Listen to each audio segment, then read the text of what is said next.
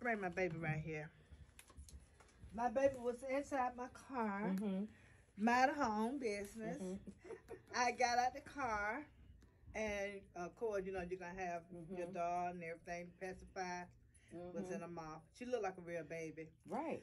So when I went inside the grocery store, while I was standing there, getting all my food and stuff, by the time I paid the cashier to come out, I seen all these people standing around my car and flashing lights. What? And I'm looking like, oh my God, something done happened around my car. Somebody done broke in the car.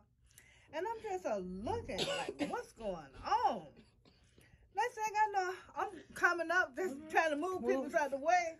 And they standing at my car looking at my damn dog in the back seat. And they said, the policeman came and he got me. He said, ma'am. He said, this your car? I said, yes. He said, why would you leave your baby in the car with the windows up? I said, my baby? I said, my baby? And everybody looking at me like they were going to handcuff me and lock me up. And I'm looking like, wow, I said, sir. I said, first of all, let me open my door. Right. I opened my door. The baby look real. When I opened my door, I said, this is a dog.